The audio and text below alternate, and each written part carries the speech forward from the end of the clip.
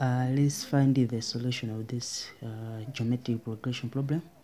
The question reads, the second and the seventh term of GB are 40.5 versus 1/6 respectively.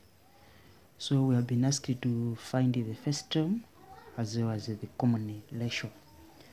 So akuti respectively, when I go respectively, I don't know what they are in this order. This is the second, and the seventh term, they would say this one. That's the meaning of respectively. So what we're gonna do, let's have the solution here. I think you know the shortest formula for finding nth terms in GB. Immediately A, I'm first term, AR second term, AR square third term, AR cube, that's a fourth term, AR to the power 4, that's a fifth term, AR raised to the power 5, that's a sixth term, and so on and so forth. So number of terms imatsogola and the ratios amatani timachotsera ndi 1. Remember timati nth term is equal to AR n minus 1. So that's the formula. So according to this question, jumeti pange tiyambe kupeza common ratio. And tikamafuna kupeza common ratio timapanga zoti next term next term divide by previous term. That's what we do tikamafuna kupeza common ratio. So according to question ya ife ndekuti next term wa ife ikhala as term imene ili kutsogolo, second term ndi term imene ili kumbuyo. So tikatengera order iyi ndekuti seventh term izakhala AR raised to the power 6 and the second term ndi yomwe ili apayi. So to find the common ratio R, chimene pange we're gonna do this. Tipanga next term which is AR raised to the power 6 imene akutiuza kuti ndi adawa 1/6. So we're gonna put here 1/6, then tipange divide by second term which is AR then is equal to, and imene akutiuza kuti ndi 40.5. So we have to break that one kuti ikhale improper fraction. So you may divide mudziwa kale mapanga 2 times this number, I mean denominator times this number, then we add the numerator. So 2 times 40 and 80 plus 1, that's 81/2. So take up 81/2.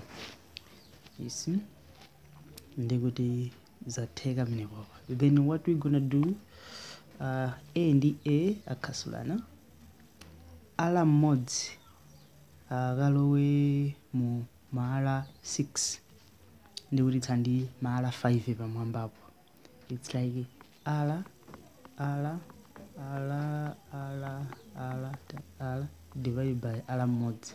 So this one, that one will cancel, remaining with 1 2 3 4 5. That's ala raised to the power 5. So ndikulemba apa mwamba mutatsandi ala raised to the power 5 monse muri ndi 1. So we can just write here ala raised to the power 5 is equal to ichi kuti chiphweke tichilemba chonchi 1/6 then divided by 81/2. Kenako remember mukapanga divide mapanga inverse of this. So tikandi R raised to the power 5 is equal to 1/6 then multiply by 2/81.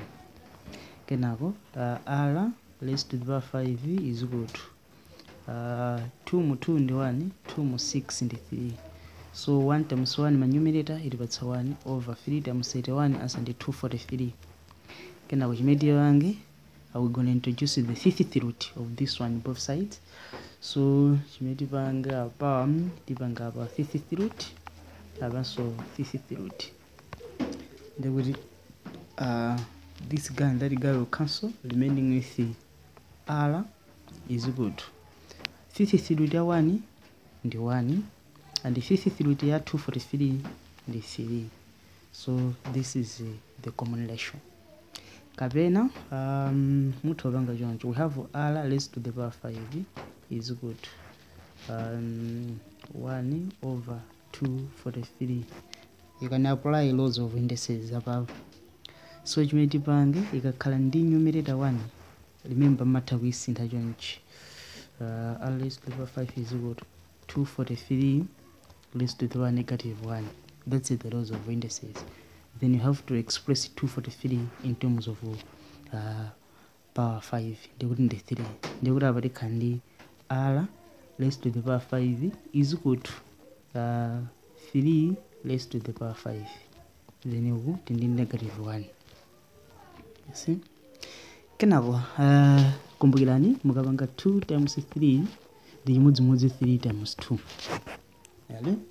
Ndikuti if you can apply laws of indices up timataimusa amenepo, timataimusa, so mutha kuzipanga reverse kuti zifanane ndi zimene niwo mukufuna. So apa tikhala ndi r raised to the power 5 is equal to apa ndika 3 raised to the power -1, 5 atuluke panja, nakasi tikamataimusa mchimodzimodzi palibe chomwe chimasintha. So apa ndikuyika 5 panja. Kenako 1 over 3 ngati mukumbukira apa iyi tinaisintha kuti 1 over 243 chimodzimodzi kuyilemba chonchi, so iyi titha kuipanga reverse. So idzakhala ngati apa r raised to the power 5 is equal to mkulu ali mkati ndikuti ndi 1 over 3 then raised to the power 5. Since mapower zafanana ndikuti ma bases ndofanana, so this one will cancel, remaining with the r is equal to 1 over 3. So it's the same thing, you can use this one or using njira omwe ilaba, so whichever way provided ikupatseni answer olondola. Hey, tapezano common ratio. Let's now find the first term. So you can choose kuti mugwiritse ntchito equation itiyo. So you can use this equation or using this one. So nditenge ili monsi yaing'onoyo.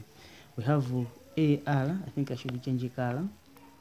Tindi AR as the second term is equal to 81 over 2. Then r tapeza kuti ndi 1 over 3, so tikaika apa, so tikhala ndi a times 1 over 3 is equal to 81 over 2. Ndikuti a times 1 over 3 ansa tikalipatsa a apo over 3 is equal to apa 81 over 2. Then chimene tipange cross multiplication, shall take the course. Tipange cross multiply a ndi 2 tikataimusana ikatipatsa 2a is equal to 3 times 81 asa ikatipatsa 243. Then chimene tipange kuti tipeze a tigawa both sides ndi 2 ukunso tikagawanso ndi 2, so nkuluyu ndi nkuluyu akhansulana titsa ndi a is equal to since mu question moja amazika mu proper fractions, ifenso yomwe tipange tiyisinthe iyi ikhale proper fraction. So 243 tipange divide ndi 2, answer akulowa 121, so we have here 121 and a half, 121 and a half. Bas chifukwa mukapanga 121 times 2 answer ilipatsa 242, tikazaphatikiza ndi 1 ali pamwambayo ndipo answer ikalipatsa 243 and a half. So we have this one. Ndekuti imene that's the first detail. My guys, that's how we can solve this problem. Mind you, if you have enjoyed the video, please don't forget to subscribe to my YouTube channel, as well as liking my Facebook page, Unique Online Classes Malawi. If you have questions in any subject, you can get my contacts on Facebook, even commenting on one of my videos on the YouTube channel. So that's it for this video, guys. Thanks for watching, and I wish you all the best.